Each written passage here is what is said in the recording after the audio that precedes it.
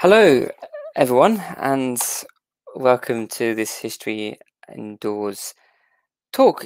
Hopefully, you can all hear me and everything is going okay. Please do let me know where you're from in the comments. I can see there's a few of you, and I know more of you will join as the talk goes on because people never join when generally join as it all starts. I've done this now long enough to know that people do generally join a bit later on.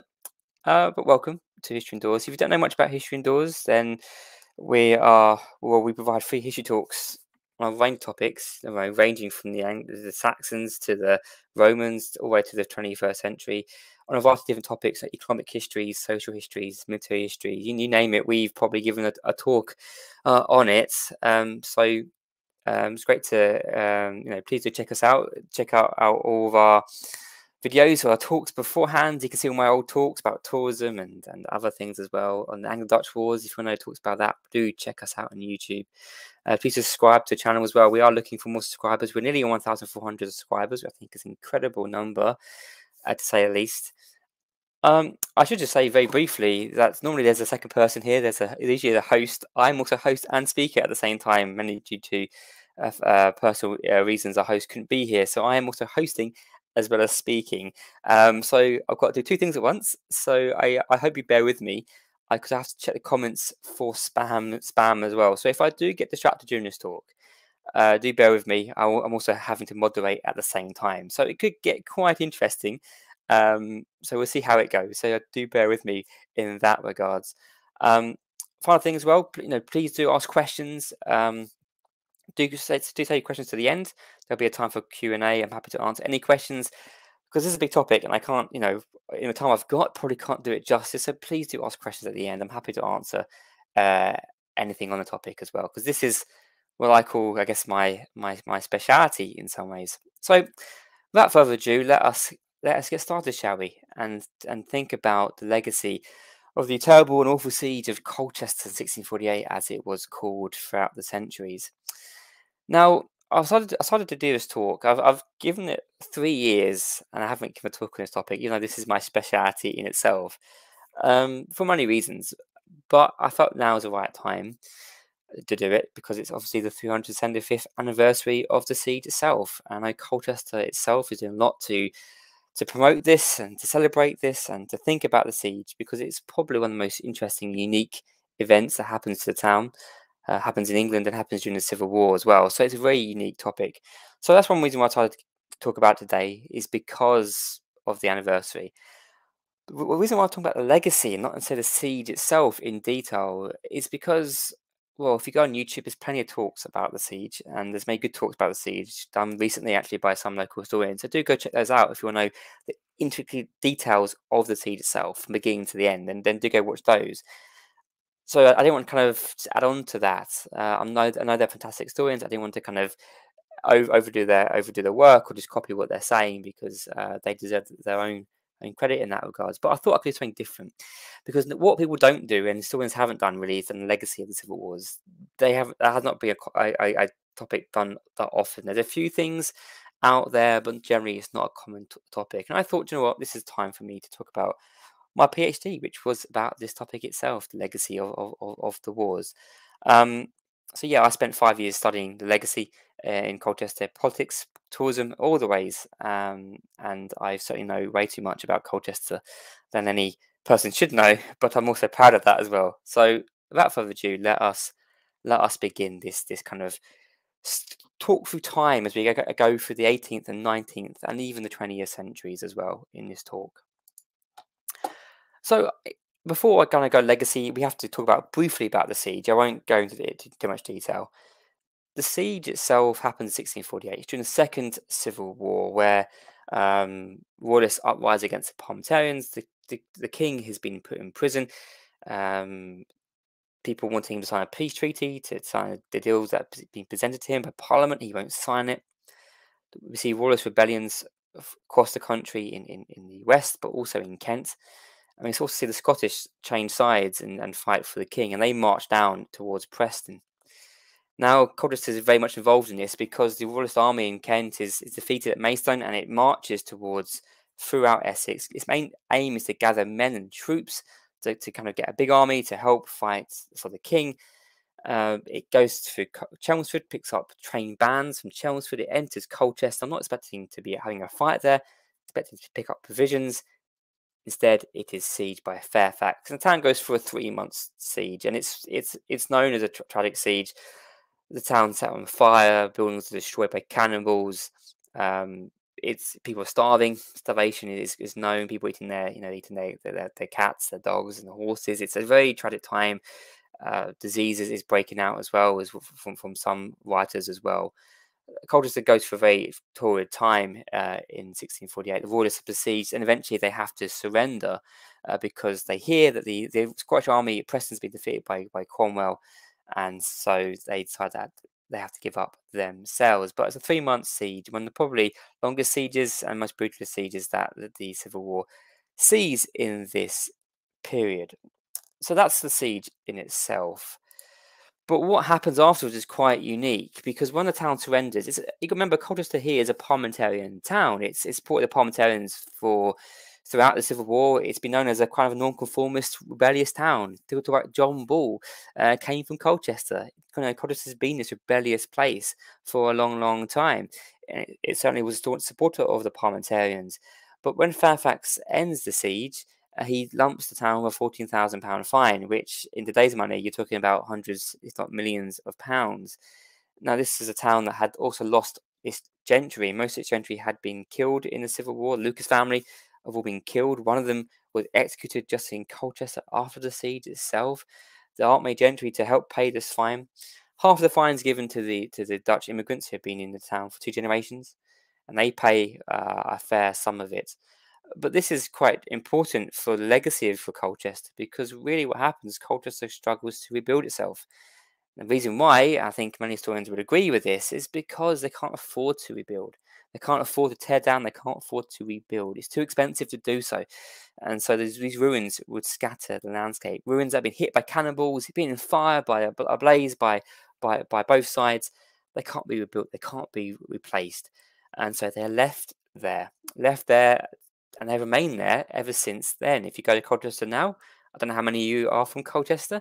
If you go to Colchester today, you'll find that many of the ruins are still there, which display the tragedy of the siege in the contemporary world. But the aftermath wasn't just the ruins that were destroyed. The parish churches were destroyed or very heavily damaged. We can go through different churches. St Mary the Wall loses its tower, for example. St Martin's is completely destroyed, well, not completely destroyed, but heavily destroyed. And obviously St Botolph's Priory, the main church of Colchester as it was then, which used to hold all the civic functions, was left in complete ruin. And the parish of St Botolph's ends up meeting in All Saints. And that's a huge thing for people. Parish identity in the 17th, 18th century was crucial. It's where you was baptized. It's where you were buried. It's where your marriages were. It's where all your poor leaf was handed out from. It was a crucial point for your parish identity. It was a very important part of who you were. And the fact that loss to parish church is a crucial loss for the town as well. So this impacts people's social lives as well. And there's also a huge drop in population and industry. Now, historians will correct me here and say, of course, well, the town does recover quite quickly. Of course, it has a plague that hits them later on, and also the worst bit is the Anglo-Spanish War, which completely destroys Colchester's trade. But certainly we find that the Civil War does take out a lot of Colchester's population. It damages its growth. It damages its perception, and especially writers writing in 19th century. People like Benham. I don't know if any of you know Charles Benham, a massive figure in Colchester 19th century. He would even write that the reason why Colchester isn't like Birmingham or Manchester, he says, is because of the Civil War, because of the siege. And Victorians are seeing the Civil War and saying this is the reasons why we're not as big as we should be. Now, we should be as big as other towns throughout England. We should be a massive industrial power, but we're not, because the Civil War destroyed us. And so people would look back and always look to Civil Wars trying to say this is the reasons why we're not who we are today. And I think that is interesting. And I think about legacy. Certainly this will play under people's mindsets later on. So the immediate aftermath is important. The town's given a massive fine, the town is in ruin, and people's lives are massively disrupted by what takes place. But another legacy, the reason why Colchester has such a strong legacy of the Civil War, no other place in England I think is like Colchester, really. in this regard. Maybe Newark and a few other places, maybe. But its restoration, 1660, the arrival of Charles II to the throne of England, will make Colchester an important Civil War site for the Restoration government. The Act of Oblivion, for those of us who've grown up in English schools, will know, maybe they know the Act of Oblivion as a way to forget the Civil War. Maybe that's what you've been taught. It's a way to forget the Civil War ever happened. That isn't true. It's to forget the Parliamentarians from the Civil War. Specifically, the idea of the Act of Oblivion was to basically forget that the Parliamentarians ever existed, or at least try to remove some of them from memory. And that certainly worked. If you go to the 18th and 19th centuries, or especially the early 19th century, you'll see that actually most of the stories told are from the royalist perspective. What happens with Act of Oblivion and in its time is that royalist histories are promoted. And Colchester becomes the site of royalism, because you had an army that was sieged terribly by brutal parliamentarians, as they would say, and two knights, Lucas and Lara, who were executed in 1648 outside the castle, became royalist martyrs. And so Colchester became a focal point for royalist myths and for legends. The story went that the grass no longer grew where Lucas and Lara were shot. The blood of the martyrs was pure, and the ground would no longer grow because of it. People flocked to see this site. We know that people came and visited Colchester for that specific reason. Bernard Gascoigne, one of those who's meant to be killed in the siege, goes and visits, and he goes to visit the site of their execution purposely. And he also makes note of the legend himself, but so do many other people who go visit Colchester. It seems like it's been a draw for people to go and see. And of course, the grass probably doesn't grow on the site because people are on it a lot. They're visiting, they're trampling it. So probably the grass doesn't grow because it's a well-used site. That's probably the reasons why the grass no longer grows at the site. If you go to 19th century, 20th century, people don't necessarily believe that anymore. But the myth still does seem to perpetuate through society, as people still keep bringing up the grass no longer grows where Lucas and Lara are buried. Obviously, today that is very, very true because there's massive concrete obelisk on the sites. So, of course, the grass can no longer grow. That was cemented by the Tory Henry Laver, who built a lot of obelisk on the site. And also, what has happened as well was that this impacted how Fairfax was seen. General Fairfax was obviously the lead Parliamentarian in Colchester in the siege.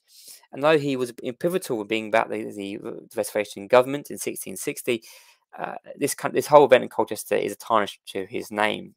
Everyone knows Cromwell, don't they? Cromwell from the siege, sorry, from the Civil War, sorry. Everyone knows him very, very, very, very well, very, very much. Fairfax doesn't get as much attention. I think the siege is probably reasons why it's tarnishes his legacy, because he kills the two knights, and so people see him as a negative way. So what happens with Colchester affects also people's reputations. Fairfax never gets the claim perhaps he should do because of what happens here in 1648. And the royalists make him out to be a tyrant, a brutal murderer of two royalist knights. And Colchester would hold this story throughout the next 2 centuries at least, and it will tarnish Fairfax's reputation for a long time to come. So what we see here, the legacy starts from the ruinous nature of Colchester, the fine put on it, but also an active use by the Restoration government in 1660. 2 ways that Colchester is going to continue remembering the siege itself. And of course, the ruins remain. The ruins survive, and this is an example of 4 of the ruins in Colchester. These ruins would survive, and when people come and visit the town, for a variety of reasons, what they're going to see, they're going to see the tragedy of the siege. And there's no wonder that when Daniel Defoe visits in 1722, that he says that Colchester still mourns in the ruins of the Civil War. It's so evident for anyone who's visiting Colchester throughout the 17th and 18th centuries that the Civil War took place here. Now, this is important because Daniel Defoe mentions the Civil War. He never mentions the Civil War in any other town he visits. He doesn't do that. The Civil War is a divisive topic. You don't want to talk about it in your travel writings. You don't want to talk about it generally in your works. You want to avoid it, or if you do talk about it, obviously you want to have a certain point of view that promotes the king generally. No, it isn't always the case, but generally seems to be what takes place. Daniel Defoe likes to not talk about the Civil War, obviously, but here he feels like he can't not talk about it, and he dedicates actually a lot of his time on Colchester about the Civil War. It takes his mind, it takes his attention, and he mentions this, that Colchester still mourns in the ruins of the Civil War. It's still evident. This is 1722. This is about 60, 70, 80 years later, sorry, from the siege. Colchester hasn't repaired, hasn't changed these ruins. They're still there. It's not just Darren Defoe who notes this. Cecilia Fiennes, when she goes in the late 17th century, she talks about the ruins that are very evident to her. You couldn't miss them. You couldn't not talk about them. And of course, Anne Taylor, the one of those who wrote Twinkle Twinkle Little Star, when she's only a young child, she talks about in her diary that people are visiting Colchester in the 19th century because of the ruins from the Civil War. It seems to be a talking point. They stay, they remain. I said, just go back down to Defoe just very briefly. He even includes a siege map. He talks about so much. He includes a map of where the ruins are. It seems to take him by the mind here. He can't get away from it. And so clearly, in the 18th century, people are going to see Colchester, and they are taken up by what they are seeing. And I said that ruins are preserved. Now, one reason for their preservation is because, as we said, Colchester couldn't repair them. But we also know that ruins are preserved for two other reasons. One is because local families seem to buy them and look after them. The Hendrick family, for example, buys Zabatas Priory. Now, we don't know why they are bought. It's not certain why they do buy these ruins and why they preserve them in that way in the middle of the 17th century. It's probably because they have relatives buried in the graveyard and they're worried about it being destroyed or demolished and their family memories being lost. It's possibly for that. Also because of the lands and the money that came with the sites as well. So that's reasons why they perhaps are preserved. But more importantly, in the 18th century, we see that a lot of antiquarians start to take interest in these ruins. People like Charles Gray looks after the castle, for example, and many antiquarians from Colchester start looking after these ruins in different ways. They start buying them, preserving them. Why they're doing that? Because they're fascinated by the stories that they tell. And so the Civil War lives on in Colchester because the antiquarians are fascinated by them. They're intrigued by the stories, the romantic nature that they give, the story of England from Romans to Normans to the Civil War. They're intrigued by them, so they want and look after them. So they are preserved by these kind of these individuals, especially. Sabota's Priory is also preserved by a local parish.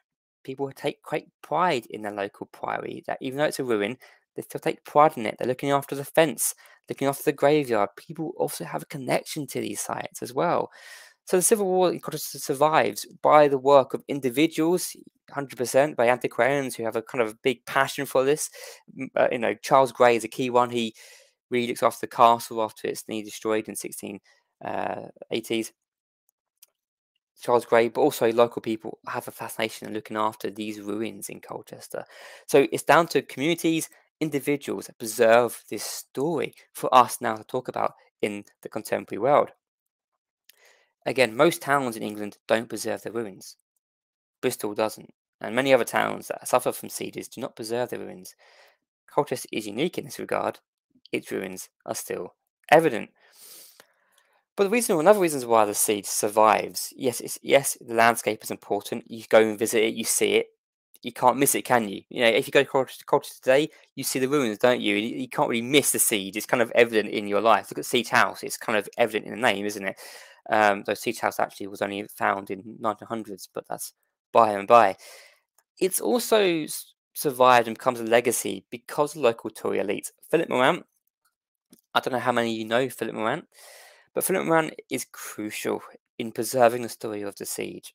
In the 1740s, Colchester loses its charter. This is down to really what they describe as Whig manipulation and corruption in local government.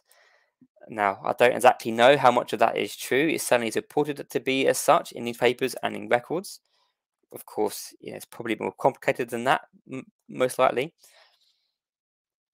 But Morant's commissioned by Charles Gray to write a history of Colchester to try to restore some pride, because Colchester has now taken a massive hit. Its charter's gone. And Morant writes this history of Colchester. He talks about Romans, yes. He talks about medieval Colchester, yes. But most of his book, and if you take a portion of it, he talks about the siege, about how Colchester suffered, the tragedy, of Colchester, how Colchester's kind of lingered on, how it stumbled on into the 19th century. But it also talks about the heroic nature of the two knights, of the royalists, and of their great chivalry and their bravery and their heroic nature that people in Colchester must replicate themselves. And local Tories used the siege to help try to restore some civic pride in the town. And they do, by and large, do succeed as well, using the siege to do so. Whigs and Tories both used the Civil War to show loyalty, to show their character, and show that they're willing to do what it takes to change Colchester for the better as well. So the siege is used now for political reasons, but also for civic pride, which is so important in the mid 18th century. And people like Philip Morant will become crucial because Philip Morant's work would not just be important in 1748 when it's published. No, it'll be important in 1848, 1948, and in our contemporary world. Philip Morant's work survives on. People still use it. Now, it's not always right. He's not always correct about everything. I could talk about some of his flaws and some of his mistakes, but generally, he is so crucial in keeping that story continuing on in people's lives, in consciousness, and understanding their contemporary world about how Colchester suffered and its tragic state that it's in. It's used to help understand their world. I think that's important, how history can be used to help us understand our own contemporary world. It was certainly the case for local Tories in the 18th century. And I use the word Tory boy not as a derogatory term, it's what they were called in the 18th century. The Conservative Party doesn't emerge until the 19th century, so just as a point here to make. But there's another reasons why the Civil War survives in Colchester is because of artists and travellers and antiquarians take a fascinating interest in the siege and its ruins. We find many, many images. The person on your screen, I think, is William Starkley, a key antiquarian of the time, who draws many of the siege sites. They're fascinated by the ruins. Now, the 18th century is known as the Romantic period, which basically means that people were drawing these sites in a romantic way as a picturesque image of England. So ruins, buildings, mysticism was high in their minds. Ruins were vital for this. And having ruins made Colchester quite an attractive place to go and visit. And if you go to the Essex Record Office, you'll find countless pictures of ruins of Colchester from this time period, because it attracts people to go and visit them. And when they usually draw these sites, quite a few of the accounts would talk about the siege, because they wanted to understand why there were ruins. They wanted to understand what had happened. And this links into with what was going on with the royalist kind of restoration story of 1660, martyrdom, heroic deaths, all these kind of things that were going on, tragedy of the town, were very much taken up by the artists and the travellers of the 18th century, who took to heart what was going on in Colchester, which would be very important. And I'll talk about this later on in this talk. Really, is the tourist trade. The artists and travellers' obsession with these ruins and the stories found within the ruins, the Civil War stories, will become crucial to tourism in Colchester in the 19th century as well. So there's another reason why the siege survives. Yes, we've got the stories found in the buildings. Yes, we've got the local tour elites using it for purposes, but also we've got that romantic nature that they now provided these people to tell stories of England and of martyrs and heroes. And this is an example of an image that they drew. You often see them in a very this kind of form, with people viewing them. I don't know if you can see it at the front there. You've got people viewing these sites. They always drew them, people looking at them, being kind of taken in by their beauty and by their kind of the mysticism that they offered as well, which I think is interesting to think about. But let's move on into the late 18th and the 19th centuries and the French Revolution that takes place 1789. Why is this important a legacy for the siege? Well, the French Revolution terrifies people in England. It really, really does. Whigs, Tories, you name it, are terrified of what's taking place in France. In fact, we find from sermons and from newspaper clippings in 1789 that people are going back to the Civil War to understand and to kind of think about what could happen in England. There's certainly worried people in the local elites, especially, that what took place in France is going to take place in England. And so, for example, in St. Peter's Church, we find a sermon preached by one of the many rounds in Colchester, um, about being loyal to the monarchy, but also he mentions about the idea of siege as well, and he doesn't mention it in let's say in its full extent, but he references it enough that it's clear you know what he's talking about. He's talking about what took place in Colchester in 1648, the tragedies that afflicted upon Englishmen, the tragedy, the trauma that took place, the suffering that took place in Colchester, and that may have never happened in England's shores. We find in 1789 there's pictures of Lucas and Lyle that are found in newspapers. We find that people are buying engravings of Lucas and Lyle to show that they're loyal to the monarchy. These are just some examples of what's taking place. The French Revolution has stirred people's thoughts and imaginations, and people are flocking to make sure they are known as loyal subjects. I think of Benjamin Strutt, the kind of high-profile Whig of Colchester. He certainly makes a painting just before the French Revolution, and is certainly a keen supporter of the Royalists, even though he's a Whig. And he clearly makes himself known to be a loyal subject. And what happens? The Civil War is part of that identity. So, the reason why the Civil War and the siege stay so prevalent for Colchester is because of the events that take place around. The French Revolution creates a place where the siege is so useful for people. It reminds the populace not to revolt. It reminds people not to rise up against the monarchy because of what happened. And also, people use it to show that they're loyal subjects to the monarchy. And people in Colchester are very, very, very aware of this. And they want to make sure that both sides, Tories and Whigs, want to make the other side aware that they are loyal people to the monarchy. No one wants to be found as a rebellious, as a revolter. That is certainly not going to be acceptable. The Civil War, the siege, is used in this.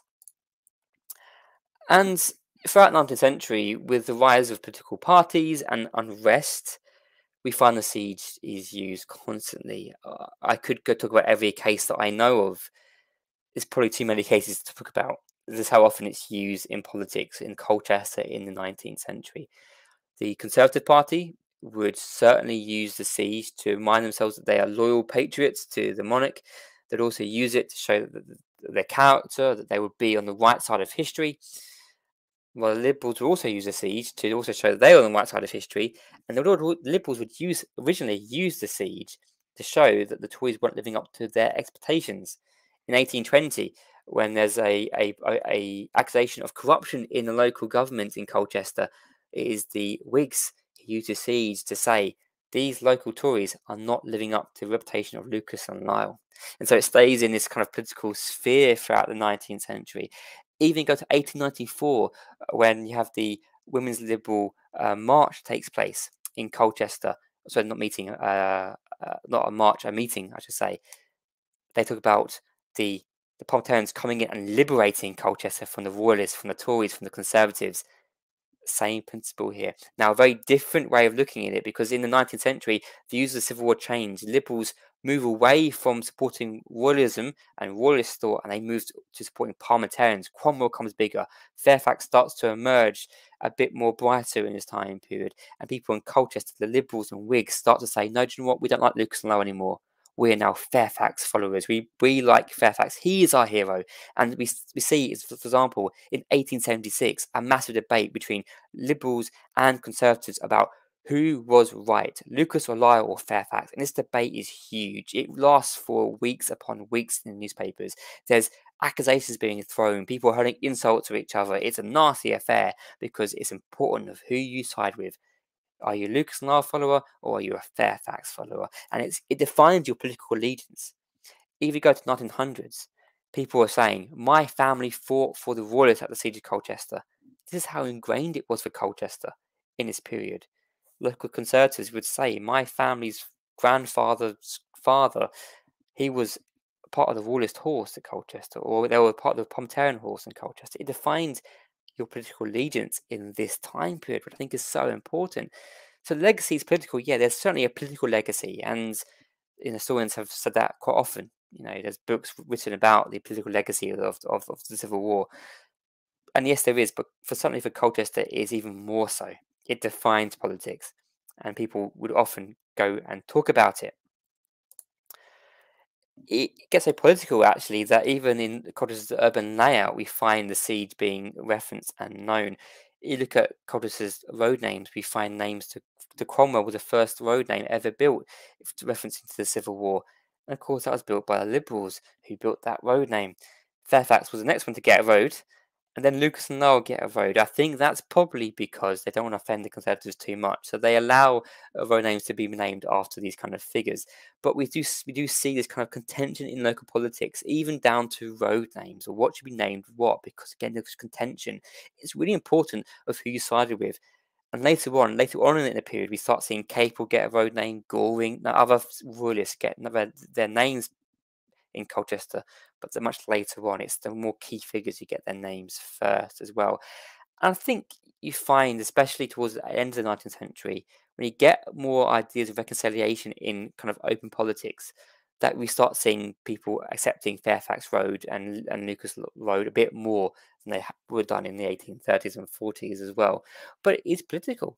Um, but it's not just the political aspect of the road layout. A lot of road names in Colchester get renamed in the 18th in the 19th century to siege sites.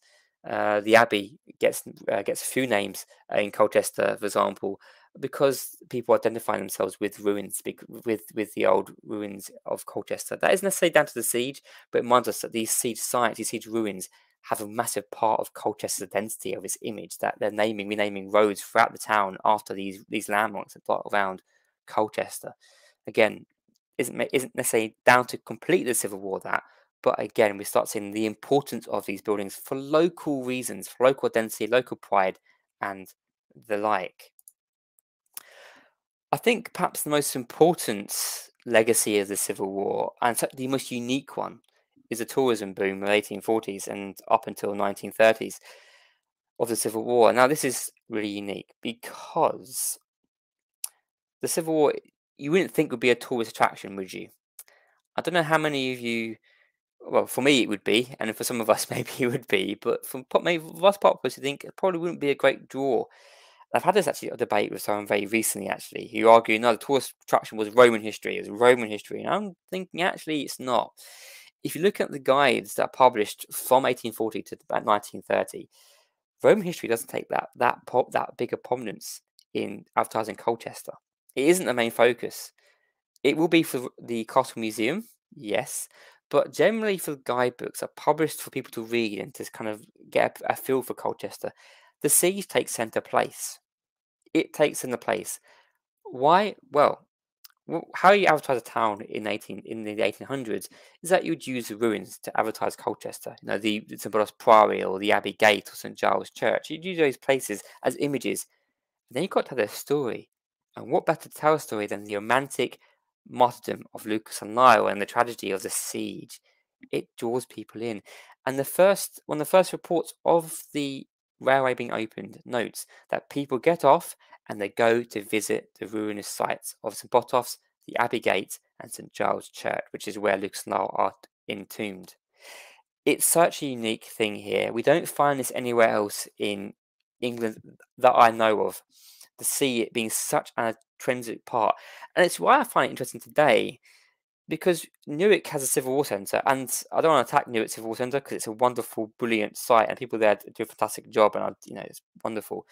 But I think Colchester should have done something before this, because Colchester clearly was the main attraction for the Civil War, or at least one of the main attractions for the Civil War. It appealed to people's interest. People were drawn in by the imaginative nature of it, or being able to imagine the scenes themselves. Round, one of the local historians, J.H. Round, says about going at the top of the castle and seeing the Civil War from the top of the castle, seeing the action taking place. He's romanticizing it, of course he is, but he's transporting people from their rooms, from their workplaces into Colchester using the siege. It attracts people so well. Like any other place, I've looked at guidebooks and other towns and cities. Colchester wins by a mile, and this would remain in Colchester at least to the 1930s, where the siege would still be a very important part of Colchester's story of tourism, of its tourist trade in this period.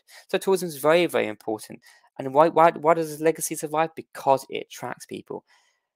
I think that maybe a quick question you can ask is, why does the Civil War attract people?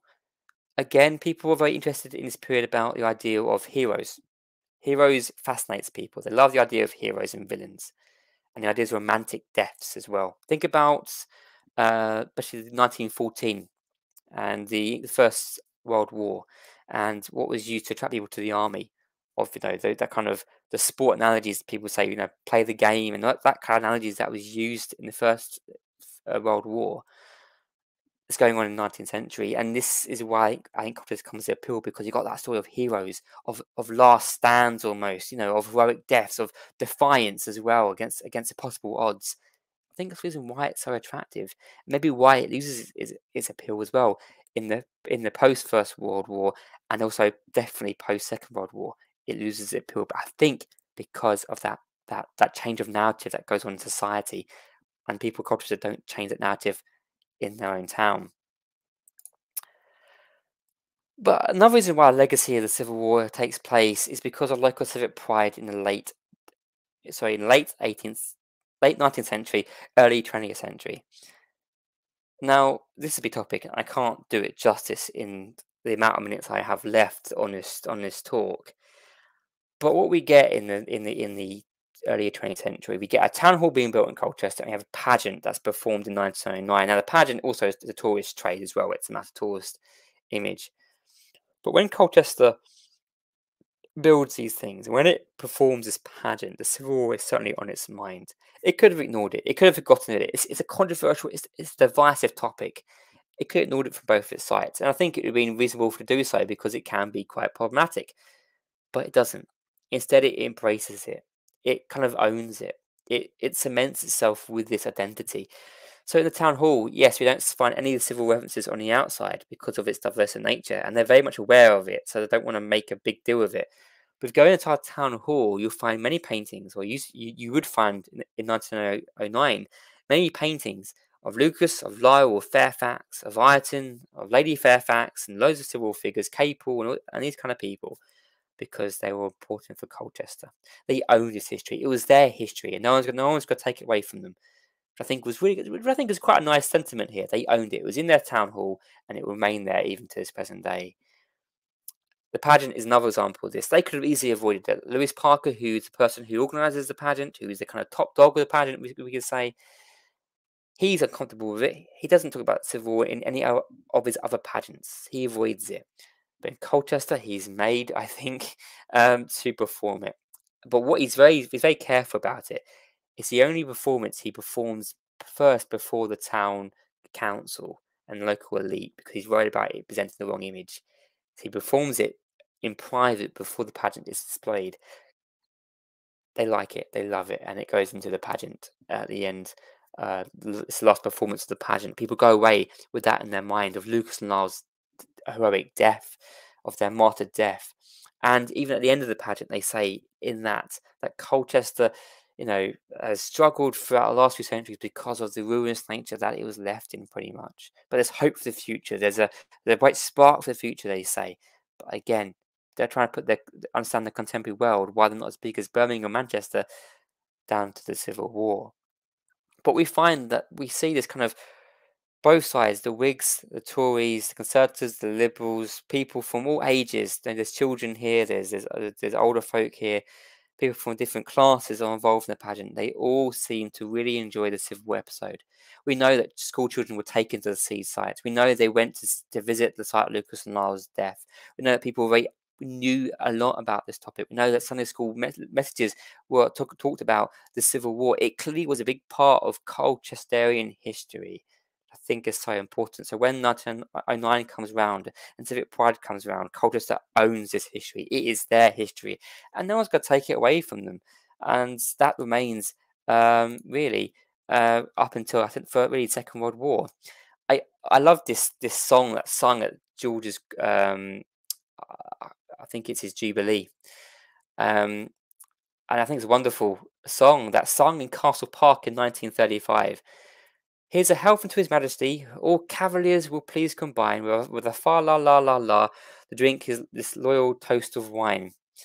And then the second bit, if anyone should answer no, I only wish that he may go with a roundhead rogue to Jericho.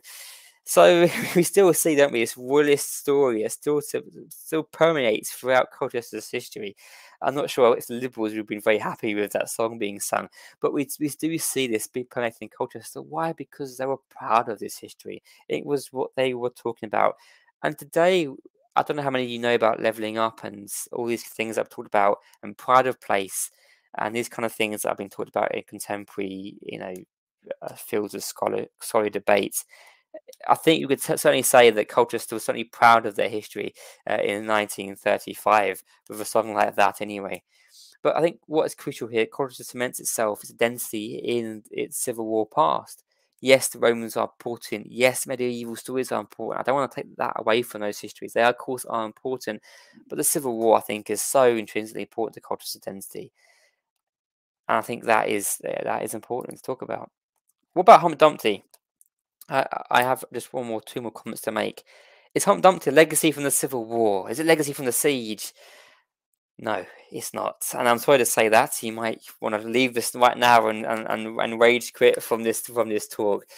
But we do also get these fabrications as well that appear in the 1980s, 1990s about Humpty Dumpty coming from the siege, about coming from St Mary at the Wall, being blown up, and the story being Humpty Dumpty coming from there. All the king's horses couldn't put it back together again. It's not true. There's no one mentions it until 1980, and so I'm sorry to break anyone's hearts there. That isn't a truth. I know if anyone here from Visit Colchester, I know you're going to use it anyway at some point. Go ahead, use it for tourism. But in terms of actually the reality, it's not actually a true story. And so we do get some fabrications that do emerge for that time. But this was the weirdest one that emerged, this weird story of Humpty Dumpty, because there's no historical knowledge for it. So I don't know why it emerged, but there we go. So I guess my last slide really is, what about us today? Well, there's certainly been decline. The Second World War sees a decline of the Civil War in Colchester. We do see, of course, Sir Charles Lucas School being built in the 60s, I think it is, maybe before that. We do see some references to Civil War, some plays that were performed, and there's a few reenactments that are done, but generally we see it declining. Tourism specifically, Colchester moves away from the siege in its tourism approach. Mainly because Colchester moves away from historic nature anyway. In the 60s and 50s, it moves away from history towards modernity, which is I could rant about that, but I won't do here. But the Civil War gets impacted by that. It doesn't see light of day as much as it did in the 19th century. And in the last few decades, yeah, it certainly has declined in legacy. But I think we're seeing a new chapter. And this, maybe people want to debate this with me. Maybe we're not seeing a new chapter, but I think we are. I think Visit Colchester doing a great job with this. Not that I'm trying to butter them up here, but I think they're doing a great job with it, with bringing it back into the public sphere. I think more can be done with it, with the siege. I think I said Newark have the Civil War Centre. I think Colchester could do something massive with the siege, own it, really truly take it and grasp it and own it as its own, because it's so unique, it's so interesting, and could be such a great way of educating people about warfare, about sieges. I don't know, but that's just my view. I know this year we've got the Colchester Siege Spectacular, which I think is going to be incredible. I'm hoping to put some time off to go and visit it as well, to make notes and to critique it. So that will be interesting. I don't know why they didn't ask me to be part of it, really, to be honest, but that's by and by. I won't hold it against them.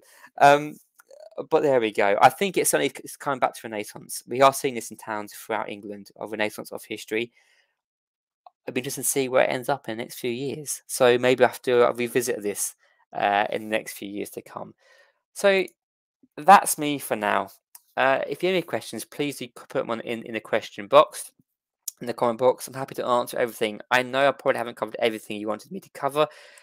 I've talked for 40 minutes anyway, and that's ridiculous, isn't it? Really, I talk too much, people say. But if you get questions, please do ask them. I'm happy to answer anything about this topic.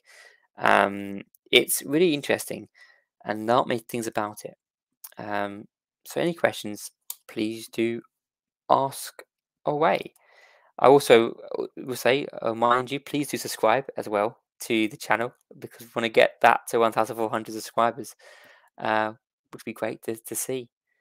So yeah, I will wait for your questions if you have any. I can imagine you're typing them out now, so I don't want to rush you in that regards. Or maybe you have asked and I can't see it. Maybe that's the reason why as well. We'll give it a few moments in case you do have any questions. I will say, I have deliberately avoided to make a come down the side of any royalists or parliamentarians myself. I know that people do have a staunch view on it. Some people are Lucas and our supporters, but others are Fairfax fans. That's fine. That's all good. I think they're both are legitimate stances.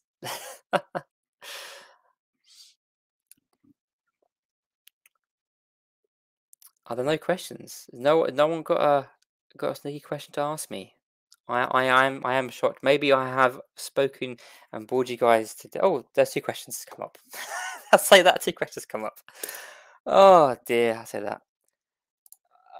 One question comes which says, "Why do you think the Civil War faded, especially for tourism after the Second World War?" Good question. Very good question. Do you know what, there's a research topic on this. There should be a research topic on this. From what I know about the Civil War, I think there's a few reasons. One is because I think the idea of modernity comes into the post-war period. So people don't want to talk about history as much. They want to talk about modernity, new things, and the future. History takes a bit of a back burner in general public discourse. But I think for Colchester as well, I think the idea of tragedy, of suffering, of death, I think it kind of puts people off. The idea of Englishman versus Englishman isn't necessarily a story to tell or to appeal to people. The idea of destruction, for example, people remember the Blitz and Coventry talk about destruction of town, probably wasn't the most appealing story to talk about. And I think that's one of the reasons why people try to avoid it more because it's more difficult. There's also the issue as well in the post-war period that the Civil War becomes very, very political. Left-wing historians, the Marxist historians, would rally around the Civil War and kind of use it as a means to present like communist or very socialist histories. And I think a lot of towns are a bit nervy about kind of linking themselves to those histories as well. Colchester wasn't very much of a staunch socialist town, so it probably would want to avoid those connections as well. Some towns didn't. Some towns embraced that. Some towns which did embrace the levellers, for example. We go to Oxfordshire, some places there which embraced that kind of tourism trade in the 80s. But Colchester didn't. And I think that's probably another reason why, is because of the political nature of it.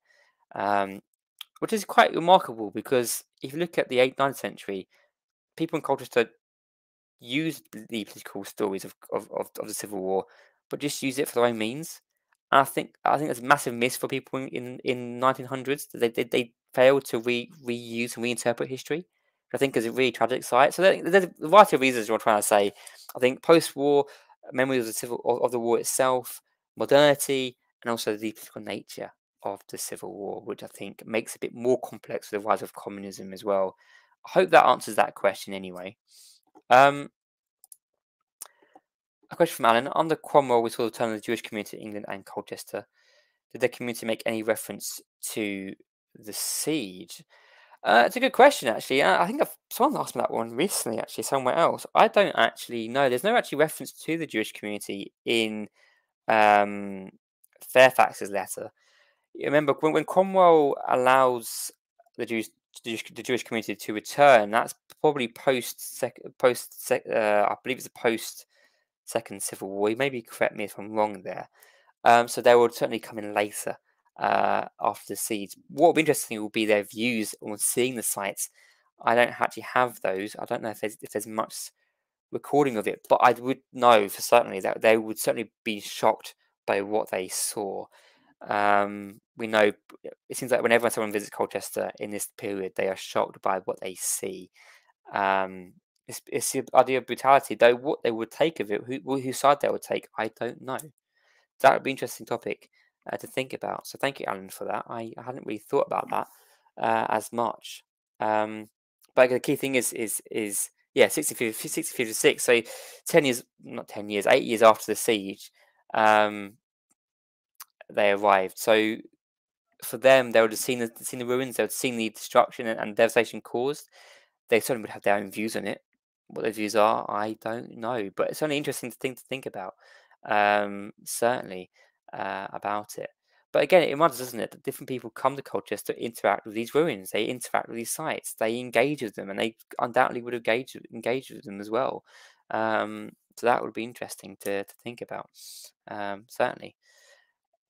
Are there any other questions people like to ask about this? Whether it's the political nature of the Civil War, whether it's tourism, whether it's film, or whether it's documentary, please do ask. I'm happy to hang around for longer in case there are any more questions.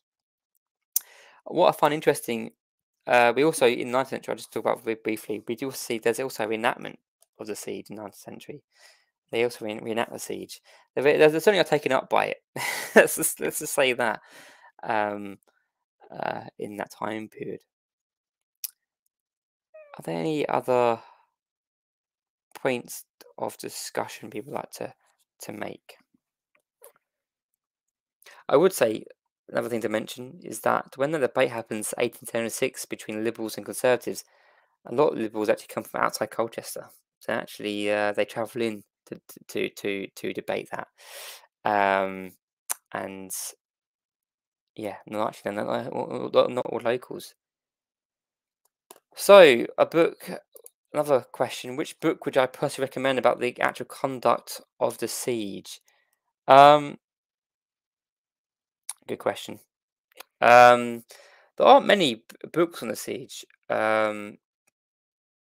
Yeah, I mean, Alan says in his comment here, he remembers in the 1980s they still not do the reenactment of the siege. Yeah, we do find reenactments briefly in the 80s and 90s. They've become more common actually, more recently actually. But in terms of books, Barbara Donegan, a book on the war in England. She has a whole chapter dedicated to the siege of Colchester, and that's probably one of the best academic works on it. I would recommend her work. She's done quite a few works on the siege. She's probably the best historian. If you want to know the details of the siege itself, check her works out on it. That's so academic, though they are very readable. Actually, I recommend completely. If you want to know kind of the impact on buildings, then Stephen Porter's work on the Civil War landmarks, very important. He mentions a few lines, a few paragraphs, a few pages actually on Colchester in the immediate time period. And then you've obviously got people like Peter Jones, his work, more local stuff, which are also very important. So they're kind of the things. If you want local historian, Peter Jones, maybe. If you want academic, Barbara Donegan. And then if you want kind of buildings, then you want Stephen Porter. Or my own PhD thesis. There you go. You can access it online. It's for free if you want to read that. I don't know why you would, but it's there if you want to read it. My thesis was all about this later on as well. But there aren't many books really about these topics. Yeah, and especially legacies. There's no books about legacies. I think that's a bit of a sad thing to think about, really. Are there any other questions? I've got a few more minutes, so I'm happy to take anything else.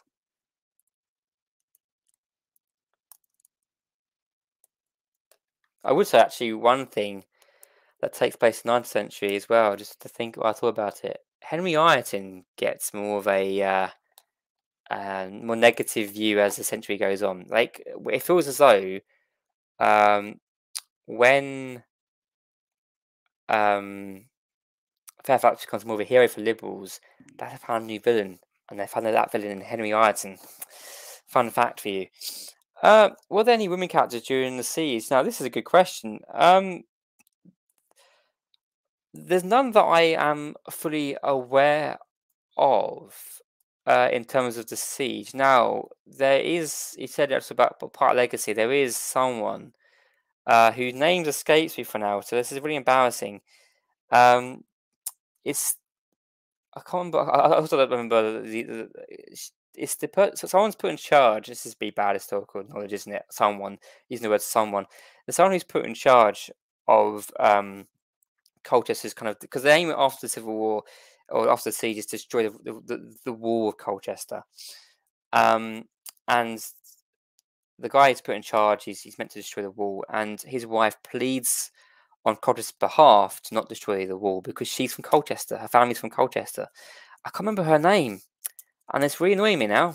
You can find it. You can find it on online. I would go Google, but I better admit that I don't know her name or his name either. But she's intrinsically important. She keeps basically she's the whole reason that Colchester keeps its actually Roman wall. Intrinsically important. In terms later on in the periods, Cecilia Fines is huge in terms of travel writing and Colchester's siege legacy. Crucial person to think about in that regards. And then when we get into the 19th century, there's certainly interesting writers. Matilda Houston writes a book on sort of like a romantic novel, but she bases a lot part of it in the ruins of the Civil War, which I think is quite fascinating. She bases her book, or a romantic scene, through the ruins of the Civil War of St. Botolph's Quarry, actually, to be exact, which I think is interesting that these ruins are an important part of their legacy. And again, as I said in the talk, you do also have like the Women's Liberal Association, who use the Civil War a lot in their meetings and their talks as well. And even when you get to the pageant, very intrinsically important as well in their performance of it as well, and that kind of thing. So very important. Yeah, it generally, this is a big problem with especially Victorian writers, and they're generally, sadly, the men come to the surface first because they're how Victorian society was, sadly. But certainly there was some people around as well. There's a Benjamin Strutt, when he draws a painting about the siege in the 1700s, he dedicates his painting to a local baroness as well, because also they wanted to show their loyalty and allegiances. It's not just men who want to show their loyalty and allegiances to the monarchy. The women did as well. Both men and women wanted to show their allegiances to the monarch. So they would also commission portraits, paintings of these figures. I think that's also a very important thing to think about. So I think you answered that question well enough. Alan, your questions you keep getting me with questions. I love it. But there certainly are people involved, and I should know their names. That's especially the person who helped to keep the wall. That's bad of me, isn't it? Do apologise. Well, I think we're coming to our end. I don't think there's any more questions coming through. I hope you've enjoyed this talk. I hope you found it interesting. Hope you found it informative. I hope you can tell people about it in your own times. Uh, we do have another talk coming up in a few weeks, I believe. It hasn't been posted online yet, but we do have a talk coming up, hopefully. And then we take our break for summer. We come back in September time. So do stay tuned for more History and Door talks. They'll be coming through. I hopefully be hosting more and more of them. But thank you for now, and hopefully I will see you all in the near future. So I'll say bye, and we'll see you very soon.